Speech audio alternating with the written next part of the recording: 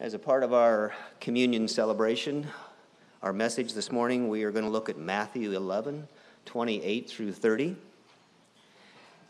If you do not have a Bible, there are some men that are making their way down the aisles. They would be happy to put one in your hands. And if you do not own a Bible, please take this one with you. Let's pray. Father, your word is living and active and sharper than any two-edged sword, and it is able to judge the thoughts and intentions of our hearts. I pray that you would allow the words in Matthew 11 to revive and to refresh the hearts that are here this morning. Please allow these words to help us to worship Jesus, the author and perfecter of our faith. Allow us to remember our salvation and the rest we have in you. In Jesus' name. Please turn to Matthew 11, 28 through 30.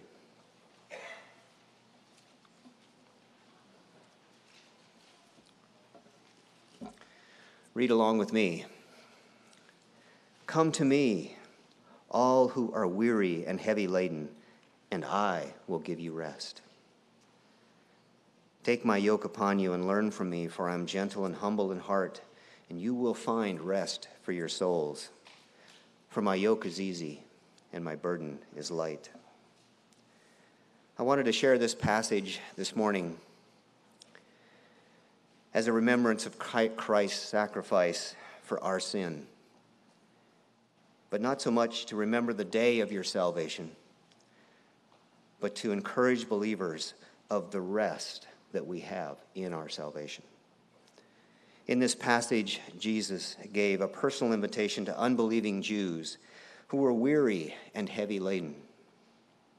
Come to me, and I will give you rest. Jesus knew what was going on in the hearts of his Jewish people. They were burdened with the heavy load of works righteousness.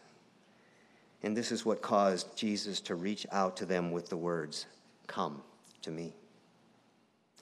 It was a burden of being spiritually worn out, weary from the burden of sin, the burden of guilt, the burden of not knowing their eternal destiny, the burden of trying to meet God's standards their own way.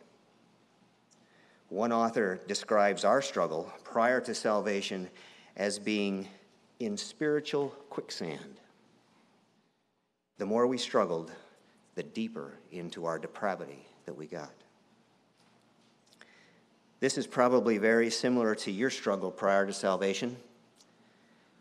I know that my weariness came from fear of failure, fear of not knowing who to turn to or what to do next. I feared there was no way that I would ever experience joy or peace in my life.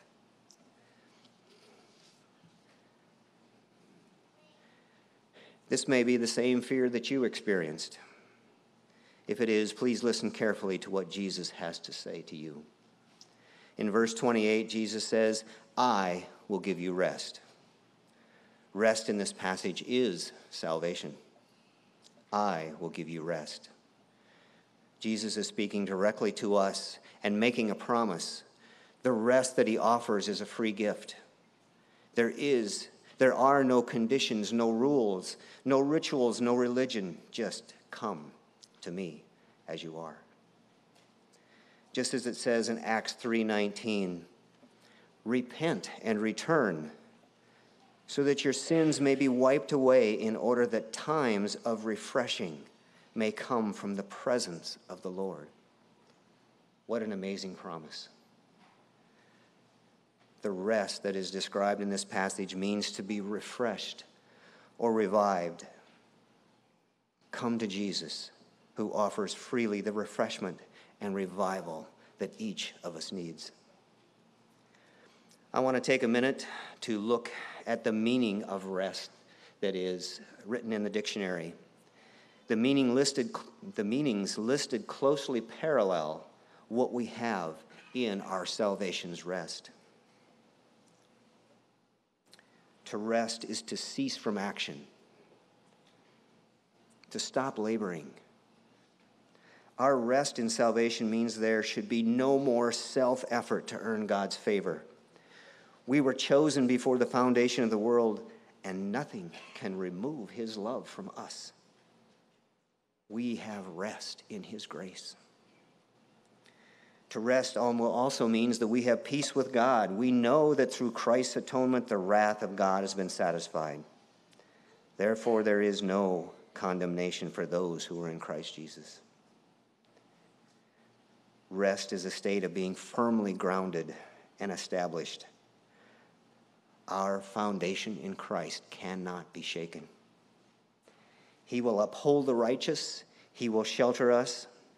He tells us in Isaiah that he will strengthen you. He will help you. He will hold on to you with his righteous right hand. Believer, rest in that truth. We are firmly planted on solid ground, and our insecurities are gone because the truth has been revealed to us. We know that we are forgiven and accepted by God. We are confident because God is trustworthy. We enjoy faith and security without fear because he is our provider, and we are under his care and protection, and he is dependable. This is why Paul tells us to fix our eyes on Jesus, the author and protector of our faith. In verse 28, it says, I will give you rest. And it is also mentioned in verse 29, take my yoke upon you and learn from me, for I am gentle and humble in heart, and you will find rest for your souls. Jesus is saying, come to me.